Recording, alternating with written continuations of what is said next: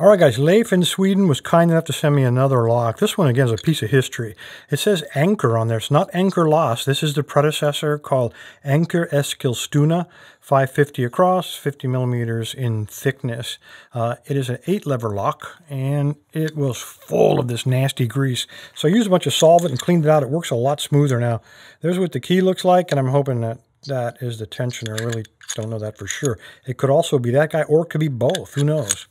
Anyway, it works very smoothly compared to what it did before. And then it does open. It gets a little hung up on the aluminum right there. Kind of drags right there, but works perfectly. Inside of there, that silver part is the hook that goes into this slot. So when I turn the key, I think you can probably see it slide down and lock in place. So very cool mechanism. Anyway, Leif was also kind enough in an earlier package to send me a bunch of old keys. Now, to me, these are super important because I use these to make tensioners out of. So one of these, perhaps this one or maybe this guy, I really don't know, but hopefully one of these guys will fit into the keyway and I can cut them down and make a tensioner out of it. So let me go ahead and try to make a tensioner. Let's clamp this guy up, see if we can't get this old Eskilstuna picked open today. All right, just a reminder, there's what the key looks like, and it does work. Unlocked. And locked. Okay, here's what I came up with. One of the things about this lock, well, there's two peculiarities. The first is there's not a lot of room between that center post and the body of the lock. So I had to make the tensioner quite thin on the shaft. The other thing, because of the depth of this lock, 55 millimeters, I had to lengthen or increase the depth of the hole for the post all the way back, which of course further weakens it. So yeah, so now my excuses are all in place, just in case we have a failure. So shove it all the way in. It does go all the way to the back, a little tight. I didn't want to make that hole any larger than I had to. And you can see it. It's starting to tension it right there, a little bit of spring. So again, I'm hoping that I don't have to tension both the rear one and the front one. No, I can do one at a time. I'm going to use this wire. It's really thin and it does seem to slide in there like so. A little bit of pinching, but I really couldn't get it any thinner without modifying the lock, and I didn't want to do that. That would be cheating. All right, let's see what we got here. Get in there. Okay, I'm bottoming out against the back of the post. I'm tensioning. And let's see what we got.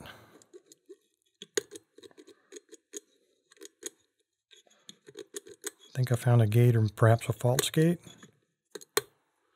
Okay, there's another gate or perhaps another false gate.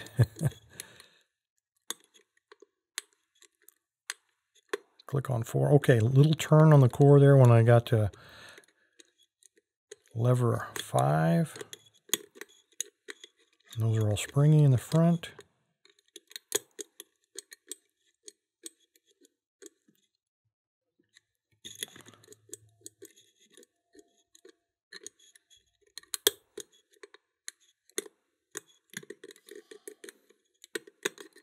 Getting a little aggressive now because nothing is binding. I probably found a false gate somewhere.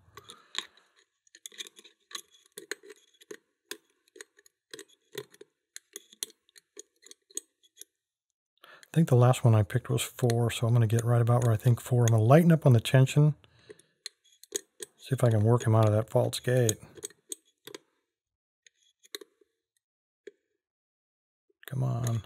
Come on there.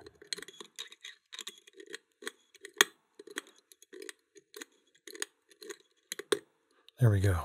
Okay, I think we got a little deeper fault set now. Whoa, that was falling off the lever.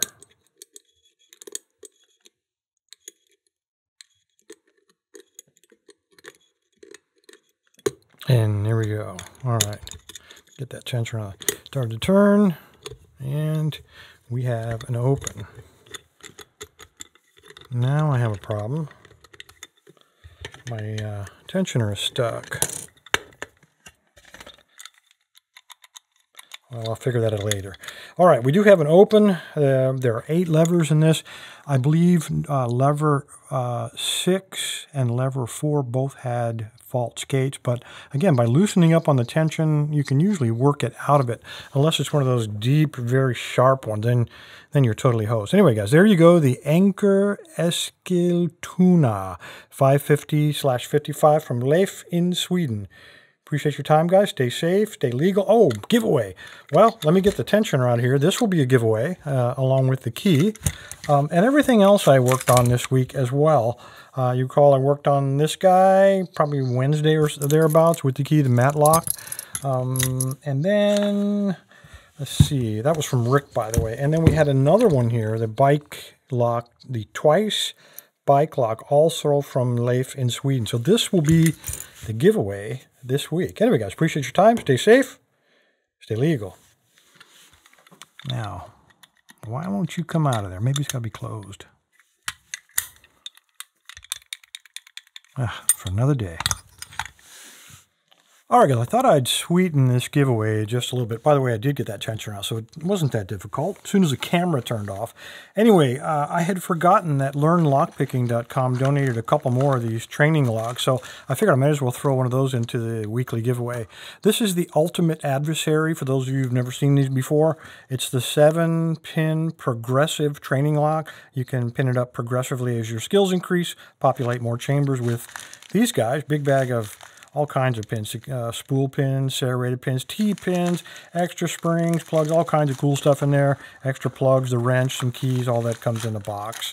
On top of that, so now that makes a whole bunch of locks, what else are you going to get? Well, donated by Lockpick World were a couple of these guys. It is the Nano Kit.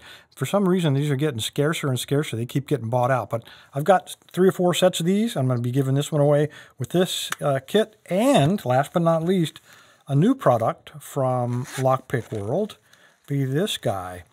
Pretty cool little, almost like a James Bondish case. You got opposing decoders. Now, they're different thicknesses. This one, let me make sure I'm right here. This is the one that measures, I believe it's 12 thousandths of an inch. So for decoder, that's a little bit thick, but that's okay because on the other side, he's so thin I don't want to cut my finger. 7 thousandths of an inch. So very, very flexy. So easy to remember, 7-Eleven. Comes in the same case. Ready to start decoding. That is the giveaway for this week. If you want to know how to register for the free giveaway, stick around. I will tell you how to do it. Thanks, guys. All you need to do is navigate to locklab.com, the tribal website, and scroll down in the middle of the page. You'll see all the giveaway buttons, Monday, Wednesday, and Friday. But the one you're looking for is the Weekend Review giveaway, purple band. Just click on it. It'll take you to the registration page. Again, scroll to the bottom, put in a good email address, so if you win, I can get in touch with you, let you know.